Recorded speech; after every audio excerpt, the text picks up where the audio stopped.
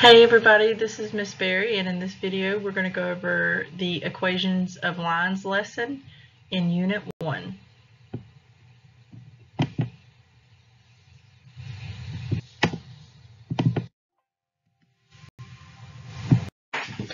So when we're talking about equations of lines, the first thing that we usually talk about is the slope of a line.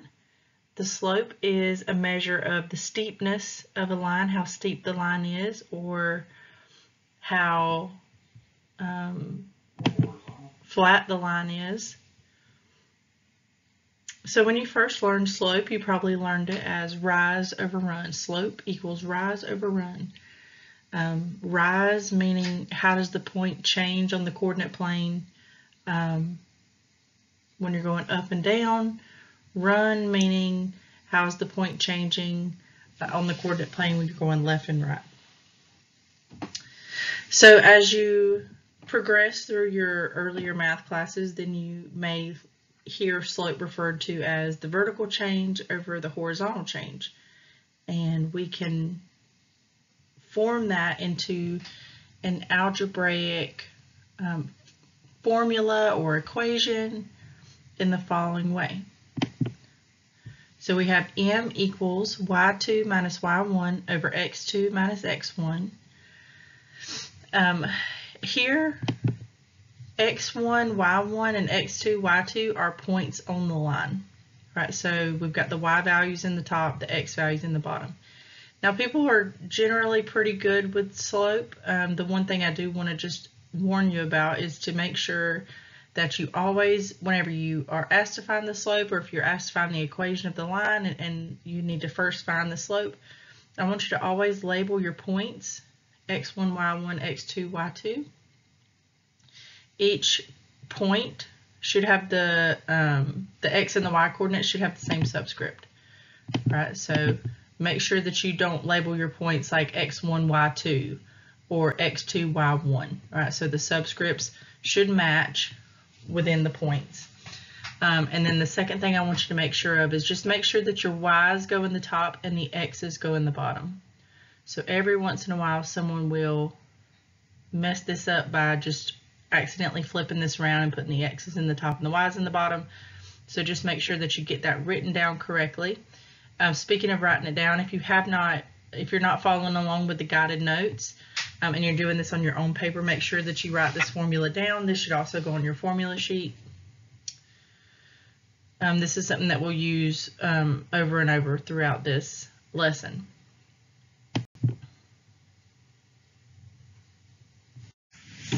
So next you might talk about slope-intercept form, which is y equals mx plus b, but I want to introduce you to point slope form first. This is my preferred form of an equation of a line.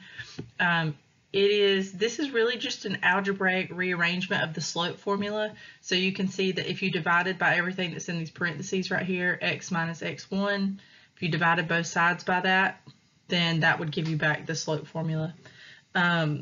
I like this form because it is very versatile. This will work if you know a point and a slope, which is what its intended use is. So that's why they call it point slope form. It's when you have a point and the slope. But this will also work if you know the y-intercept.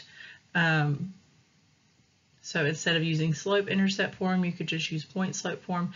If you're just if you want to just memorize one, I would say this is the one to memorize.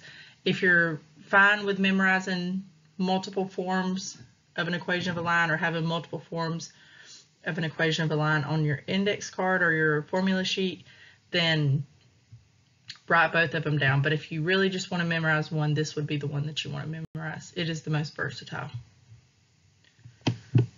So here, m is of course the slope, and x1, y1 is a point on the line. So for the slope formula, we had to have 2 points. For this point slope form of an equation of a line, we only need 1 point, but we do also need to know the slope. So next we have slope-intercept form. This is probably something that you all recognize, y equals mx plus b. Here, m is the slope. So m is the variable that we use for the slope. and the point 0b is the y-intercept. Now I'm pretty lenient with what you call the y-intercept, but some textbooks are more specific, so depending on which book you're teaching out of or which book you're learning out of, if you're taking another algebra class after this, sometimes a textbook will call just the letter B the y-intercept. So they might say B here is just a number, so let's say B is -3. So they might say the y-intercept is -3. But some books are more picky and they want you to say the point 0, -3 is the y-intercept. All right, so either way represents the same idea. I'm fine with you calling the y-intercept, you know, just the number, or if you want to write it in the form, let me switch to my laser pointer. So if you want to write it as just the number, that's fine with me. If you want to write it as the point 0, whatever the number is, that's fine with me too. It's totally your preference. So now that we've got all that information, we know the slope formula, we know the point slope form of the equation of a line, we know the slope intercept form, we can start doing some questions. So the first question says, find the equation of the line passing through the points -2, -3, and 1, 3. Then plot the points and graph the line. All right, so for right now, you can see that I've put this coordinate plane up here. We really don't need it yet. We're supposed to find the equation of the line that's passing through the points first. That'll take us a little bit of work. And the very last thing that we're going to do is plot the points and then graph the line. Okay, so let's talk about how are we going to start this. Right now, they're telling us that we need to find the equation of the line. We know that typically whenever we're supposed to find equations of lines, they almost always want them to be written in slope-intercept form, right? So that means they want it to look like this: y equals mx plus b. And really what that means, if you see those directions on a question and it says write your answer in slope-intercept form, that just means they want y on one side and they want everything else on the other side, right? So they want y to be by itself on one side, traditionally it's the left side, and then everything else should be on the other side. Now, it's not terribly important the order that you write the right-hand side in. So just to keep things neat, I'm always going to write it in the form mx plus b. So just doing it the same way every time kind of, you know, develops a pattern in my brain, and helps me know, like, when do I end the problem. So I'm going to write it the same way every time, with y by itself on the left, and then a number attached to x, and then plus or minus whatever the y-intercept is.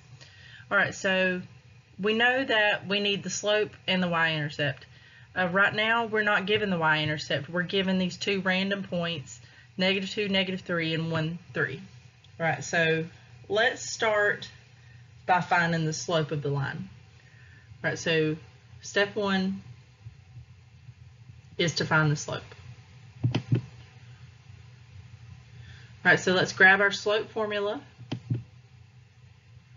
M equals y2 minus y1 over x2 minus x1, where x1, y1, and x2, y2 are points on the line. All right, so I told you earlier that I suggest that you always label your points. So I'm going to go ahead and erase this. That way I can come up here and label my points. All right, so there's my first point. x1, y1 is -2, -3. And then x2, y2 is going to be my second point, so 1, 3. It doesn't matter the order in which you label these. If you called -2, -3, so if you were to call that first point x2, y2, that would be totally fine. As long as the subscripts match, it does not matter. So as long as both of these coordinates, x and y, have the same subscript, it doesn't matter if you call the first one x1, y1, or the second one, x1, y1. All right, so now I'm going to plug in my numbers. y2 minus y1, all right, that's going to be y2 was 3, y1 was -3, so it's going to be 3 minus -3. And then x2 minus x1, that's going to be x2 is 1, x1 is -2. So it's going to be 1 minus -2. All right, so there's what I have right now. Now what are we going to do to those double negatives? We're going to change them to positives or pluses. All right, now we can simplify. 3 plus 3 is 6, 1 plus 2 is 3, 6 over 3, that reduces to 2. All right, so there's our slope. That was the first thing that we needed to find the equation of the line. The second thing that we needed was the y-intercept. So there's two ways you can do this. Some people really love using the slope-intercept form. So y equals mx plus b. That's what they feel comfortable with. And it takes, in my opinion, it takes just a little bit of extra work, but you'll get to the same answer. I'm going to use point-slope form because I think it's easier and I think it's a little less work. And also because I know the slope and I know a point on the line. So if I know the slope and a point, then I'm going to use point-slope form. All right, so just to remind you of what point-slope form is, it's y minus y1 equals m times x minus x1. X1, y1, I already had those labeled up top. So you can see they're labeled x1 is -2, y1 is -3. And then I just found the slope, m is 2. So I'm going to plug all that in.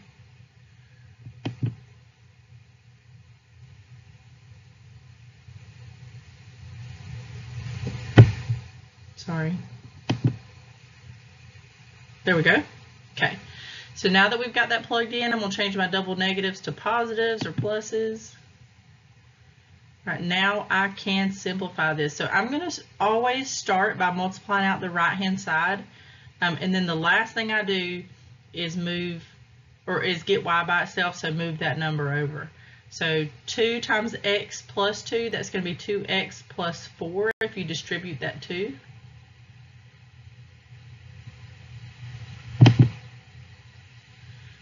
All right, so 2x plus 4 on the right. Now we're going to subtract 3 from both sides to get y by itself. And that leaves us with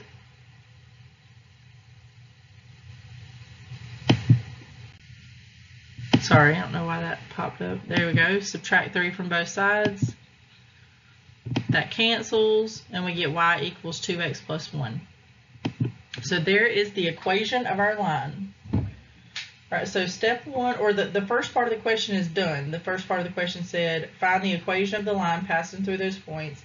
And now we're just supposed to plot the points on the graph and then draw a line between them. So you only need 2 points to graph a line. All right, so we are given 2 points. So let's go ahead and plot those. All right, we've got them plotted. Hopefully you can see what I did there. So for -2, -3, I'm going to the left 2 and then down 3. And then for 1, 3, so for that second point, I'm going to the right 1 and then up 3.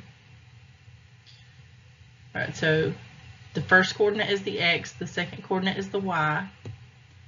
And whether it's positive or negative tells you if you're going to move left or right or up or down. All right, so now that I've got my points plotted, I'm going to go ahead and just draw as straight of a line as I can in between them. Doesn't have to be perfect. There we go. And we're done. All right, so let's try this without the graph. All right, so it says write the slope-intercept form of the line that passes through the point -6, 5 with the slope m equals 2.3. All right, so write the slope-intercept form, so that means y by itself, everything else on the other side. So write the slope-intercept form of the line that passes through the point -6, 5 and has slope m equals 2.3, sorry. All right, so I want you to try this. I want you to pause the video and take a couple of minutes, see if you can do this on your own.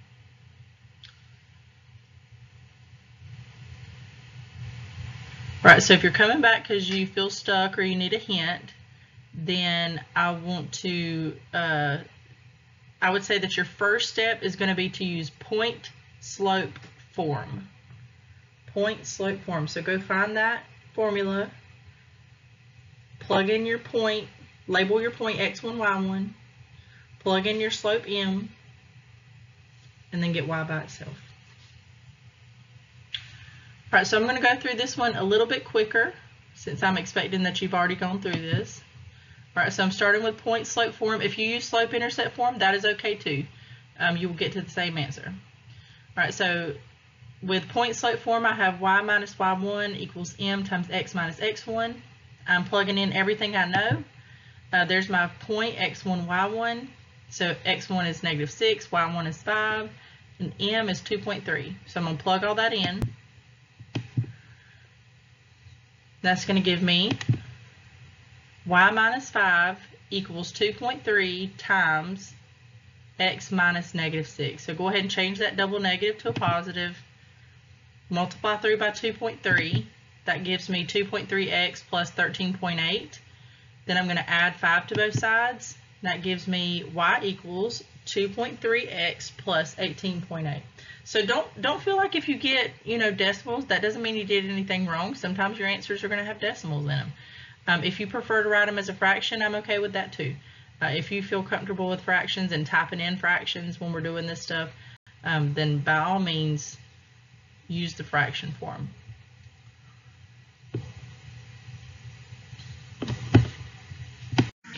Okay, so on this one, we're going to kind of work backwards from what we have been doing. So it says, write the equation of the line shown below.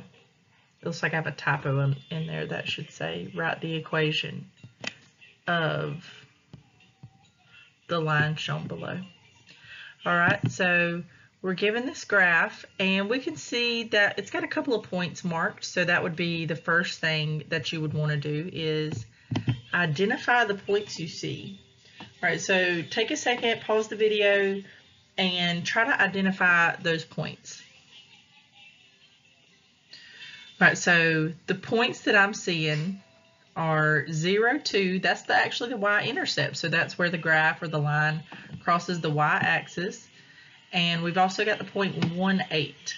All right, so there's our points, 1, 8, and 0, 2.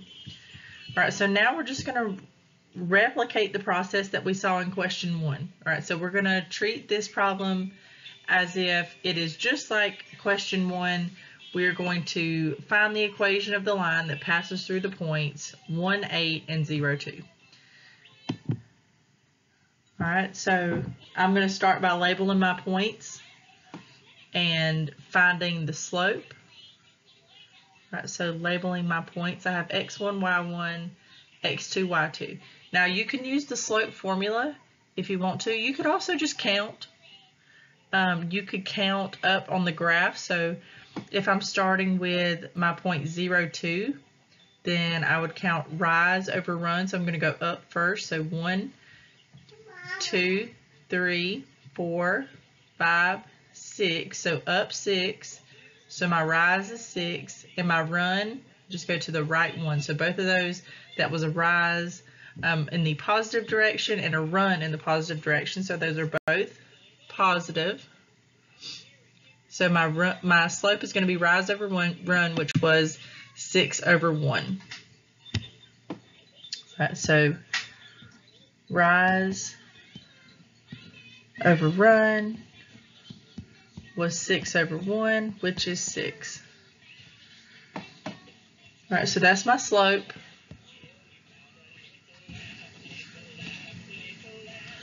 All right, so now I'm going to use point slope form to find the equation of the line. You can see I've already worked it out here, or I've worked out most of it.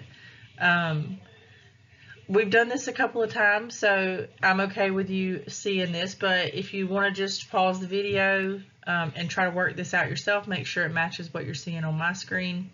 So I have point slope form, y minus y1 equals m times x minus x1. Now, why am I using point slope form? Because I know a point and I know the slope. In this particular case, you also know the y-intercept, so it would be fine to use slope intercept form here as well. So if you wanted to jump straight to the answer here, you could. But I'm working this problem as if I don't know the y-intercept, or maybe I just don't recognize that that's the y-intercept. So I've got point slope form here. Y minus y1 equals m times x minus x1. I plug in everything that I know. Let's see. Label those points, x1, y1, x2, y2. All right, so x1 is 1, y1 is 8, so I'm going to plug those in. So that gives me y minus 8 equals 6 times x minus 1.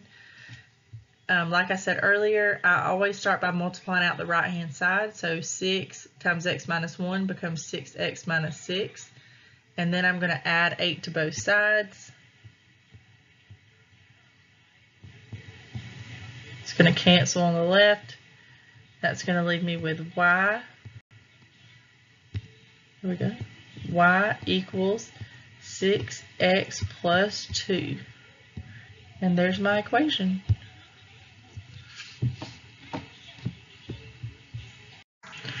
All right, so next we're going to talk about some special lines, in particular parallel and perpendicular lines.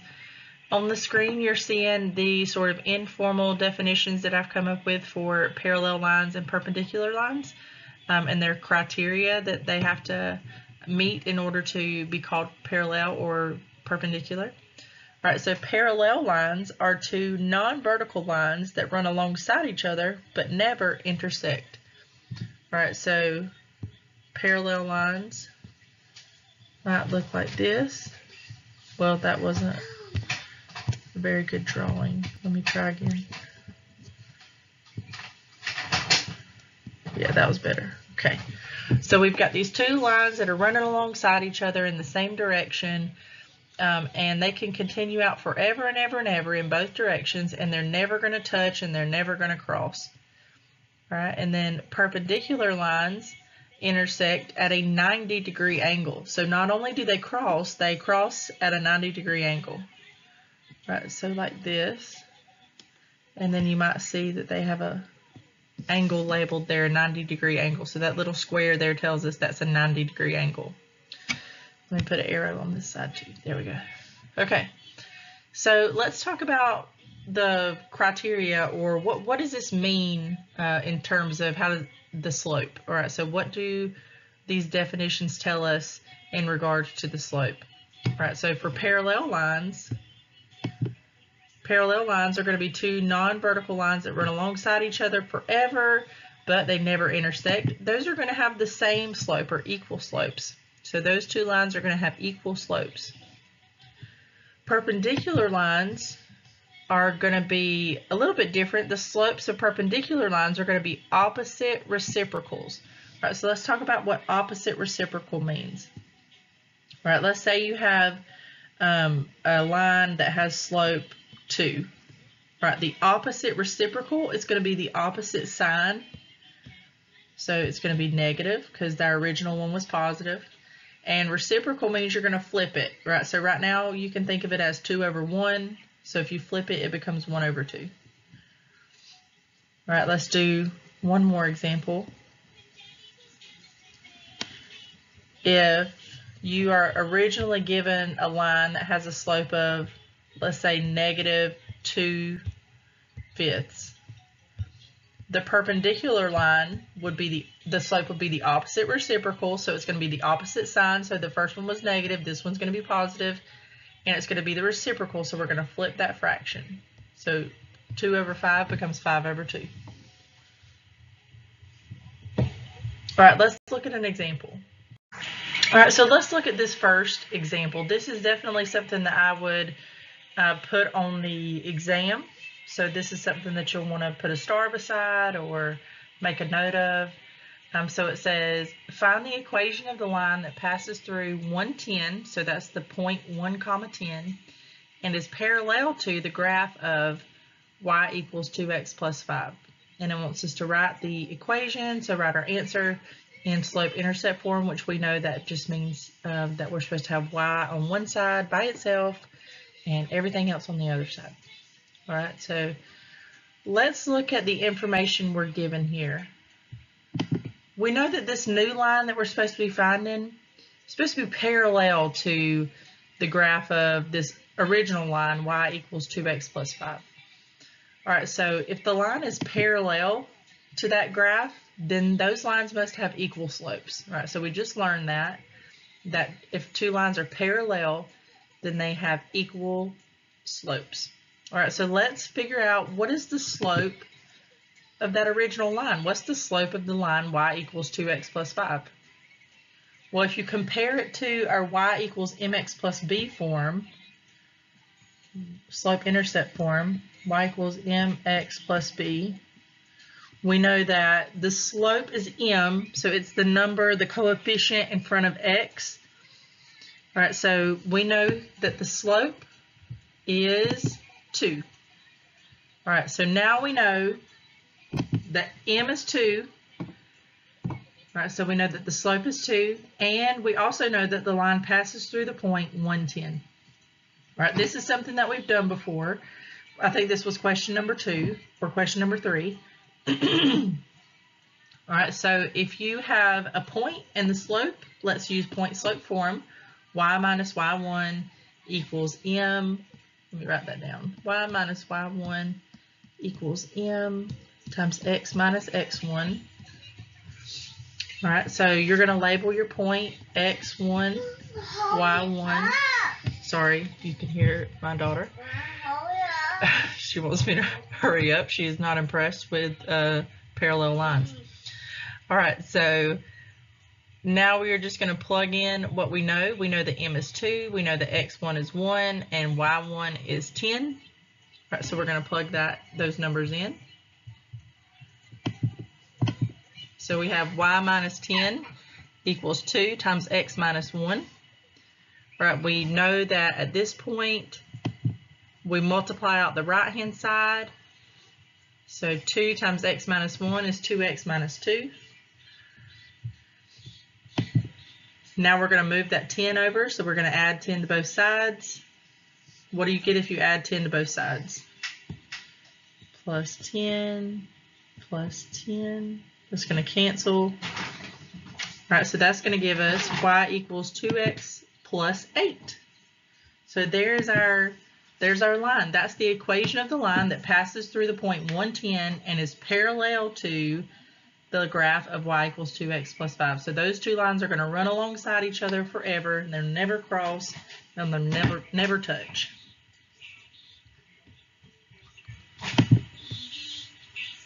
Rachel, how dare you?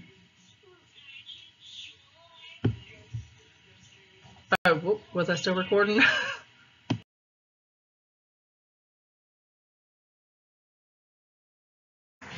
Okay, sorry about that. All right, the next one says, find the equation of the line that passes through the point 1, 2 and is perpendicular to y equals negative 3x plus 7. And we're supposed to, again, write the equation in slope-intercept form, which we know just means put y on one side by itself and put everything else on the other side. Okay, so the last problem was parallel. This one is perpendicular. The process is exactly the same, except for whenever we find the slope, we're going to have to remember what does it mean when two lines are perpendicular. What does it mean for the slope when two lines are perpendicular? All right, so here we're looking at a line that is perpendicular to y equals negative 3x plus 7. All right, so if a line is perpendicular to the graph of negative 3x plus 7, or excuse me, y equals negative 3x plus 7, then those lines must have opposite reciprocal slopes. All right, so opposite sign and then flip the number. All right, so what is the slope of the line? What is the slope of our original line right here? Y equals negative 3x plus 7. The slope is negative 3, right? M equals negative 3. All right, so we've got to find the opposite reciprocal of that. All right, so opposite reciprocal of that. Opposite means opposite sign. All right, so the original line was negative slope. This one is going to be a positive slope. Right, and then reciprocal means flip the fraction. So this is like 3 over 1. That one's going to become 1 over 3. Positive 1 over 3. All right, so our slope is 1/3. Our slope is 1/3, and we also know that the line passes through the point 1, 2. I had another typo right there. All right, so we know a point, we know the slope. Let's use point slope form. Y minus y1 equals m times x minus x1. Okay, let's label our point x1, y1. All right, now we're going to plug in everything we know. Y minus 2 equals 1/3 times x minus 1. All right, so y minus 2 equals 1/3 times x minus 1. All right, so now I would like you to pause the video and try to get y by itself. All right, so pause the video, try to get y by itself. Don't be intimidated by the fraction. Just multiply through by that fraction. If you need to use your calculator, that is totally fine.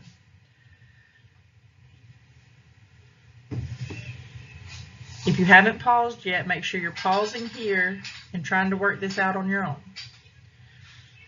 All right, so I'm going to start by multiplying through on the right-hand side.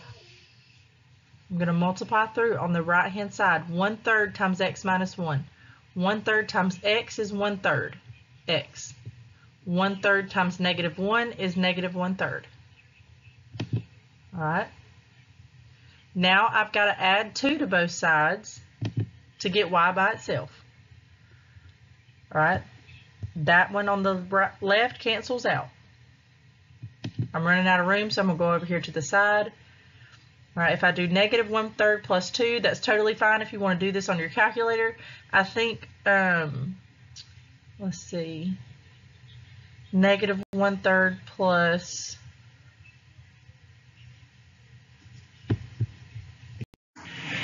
2. And I think when I was thinking of this, I thought of 2 as 6/3, so that way they had a common denominator. So that's like saying -1/3 plus 6/3. So I keep the denominator the same. I combine the numerators. -1 plus 6 would be 5/3. All right, so y equals 1/3 x plus 5/3.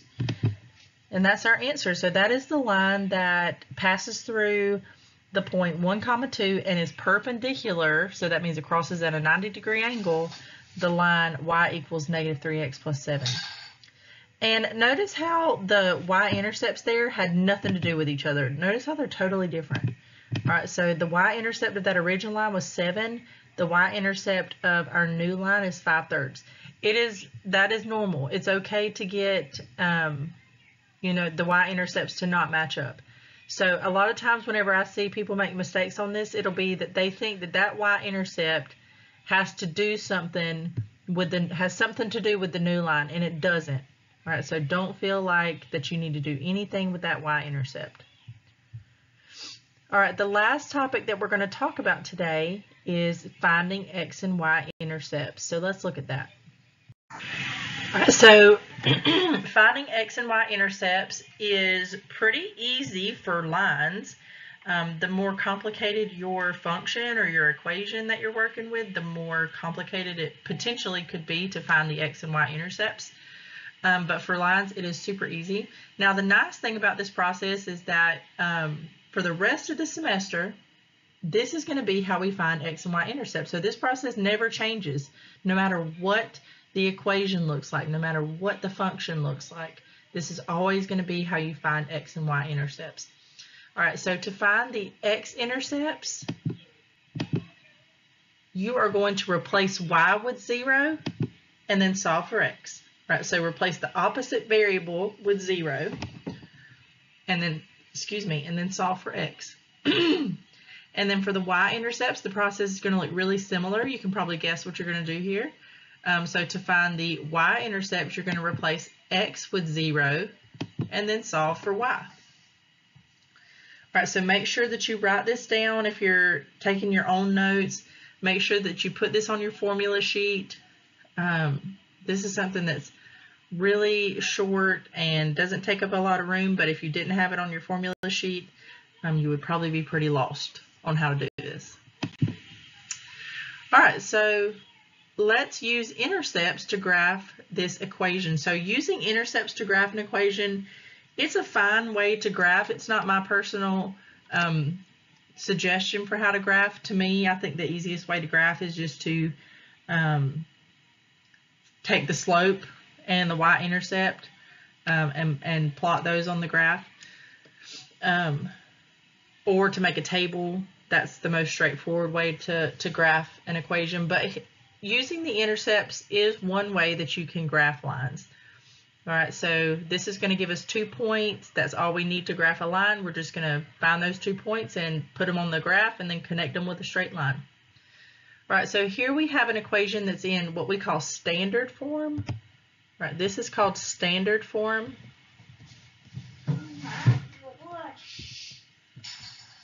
Standard form. All right, standard form is where your two variables, x and y, are on the same side, and then the constant is on the other side by itself. Constant just means a number. All right, so here you can see we've got our x and y's on the left side, and we've got just our number on the right-hand side. All right, so let's find the x-intercept to begin. For the x-intercept, remember we're going to replace y with 0, and then we're going to solve for x. That means get x by itself. All right, so replace that y with 0. That's going to become 4x minus 7 times 0 equals 28. All right, negative 7 times 0 is 0, so that essentially cancels out. All right, so for all intents and purposes, that basically cancels out. And now we have 4x equals 28. Right, now to solve for x, we just need to divide both sides by 4. Remember, we said that to solve means to get that variable by itself. All right, so divide both sides by 4. That gives you x equals 7.